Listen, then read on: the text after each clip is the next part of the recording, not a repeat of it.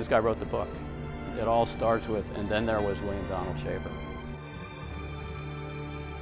There's nobody that's impacted Baltimore like William Donald Schaefer. No one. I can't even think of a close second. He served as a demonstration, I think, to a lot of public officials about the kind of outreach that you need to do to the citizens of the city and the citizens of the state. I think for many people, even though he's been governor, he's Mr. Baltimore. Leadership's defined by the ability to, first of all, have an idea, second of all, communicate it, and third of all, motivate people to make it happen. He did all three.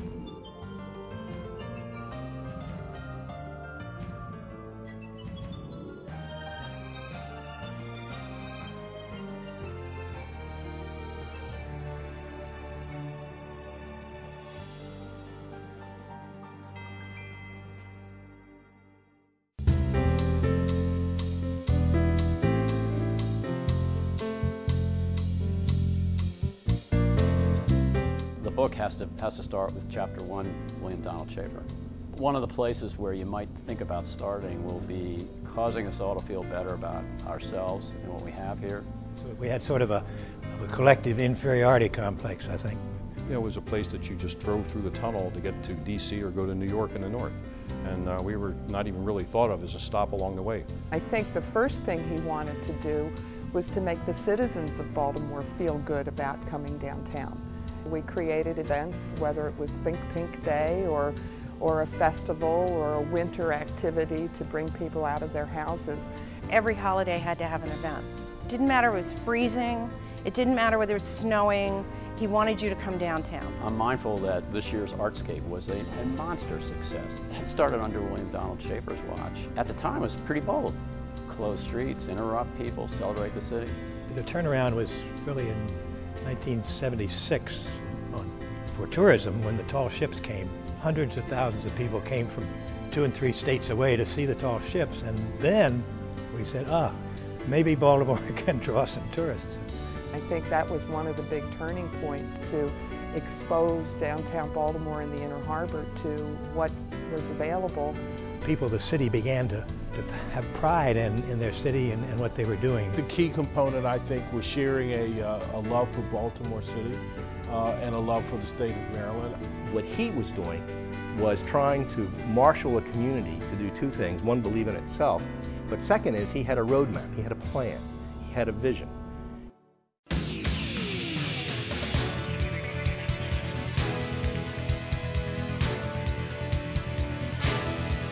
This facility here, the convention center, might not have existed if he didn't have a vision that there was a need to have a gathering place for trade shows and conventions. He knew that if you want to bring people here, you need to have a convention center. So he pushed the convention center as mayor and got it done in the legislature. I mean, we weren't a convention town before Schaefer. Not at all, that I know of. It's his idea, just the force of his personality and his will made this happen.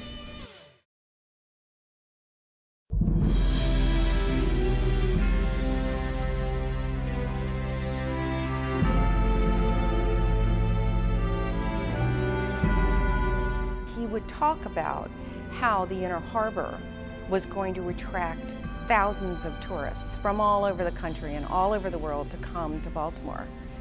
And we thought he was slightly crazy. When everybody else looked at these dilapidated wharves, you know, all they saw was a problem. What he saw was a potential.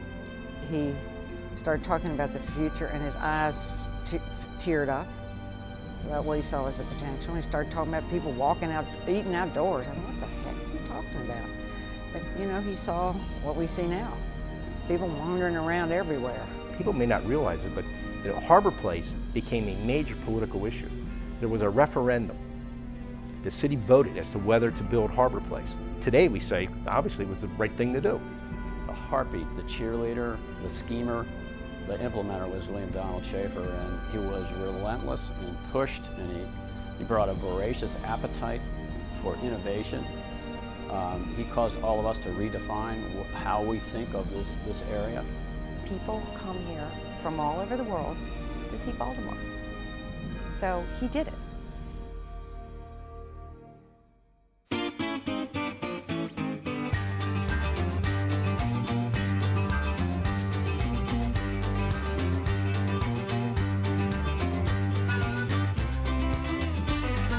city council was very worried about the city getting involved in building a fish tank, and that's what they called it. And believe it or not, it was very controversial. But he saw the vision of creating the first large aquarium on the East Coast. Isn't that awesome? This poster was done after Mayor Schaefer jumped in the seal pool, as he had promised to do if the aquarium wasn't finished on time, which it wasn't. The bet was he was going to jump in the shark tank, and we told him we can't jump in the shark tank because we pretty much knew what would happen then. And I just thought at the time, he is the ultimate promoter. I mean, if he'll do this when something doesn't work, I think he'll probably do most anything. That was probably one of the top PR stunts for a politician anywhere, because it ended up on newspapers in India and all around the world, and really started sort of kicked things off for the aquarium in the harbor. It was funny. He jumped in and swam around with the seals. He's like, you know, he's not a young chick here. That was basically, you know, his plunge to say, we can do it. That was a dip for everybody, not just for William Donald Schaefer.